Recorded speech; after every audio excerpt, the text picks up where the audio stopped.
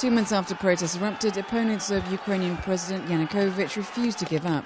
They demand urgent constitutional reform and an end to the brutal repression they've suffered.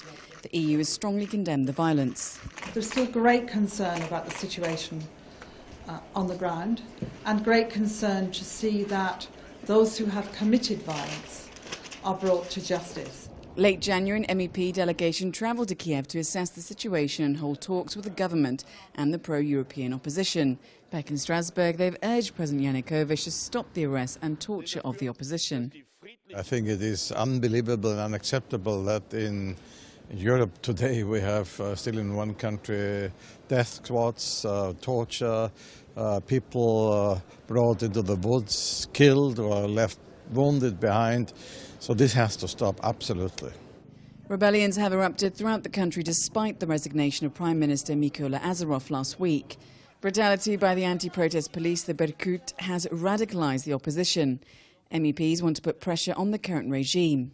They've called for urgent action from the EU and member states. We have to prepare a number of target sanctions against the regime and against individual members of the regime.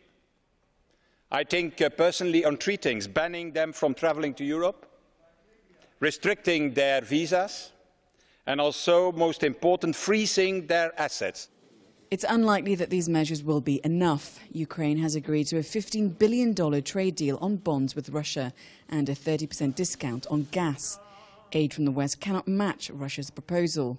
MEPs are calling on the EU, the US and IMF and the World Bank to produce a long-term financial aid package for the country.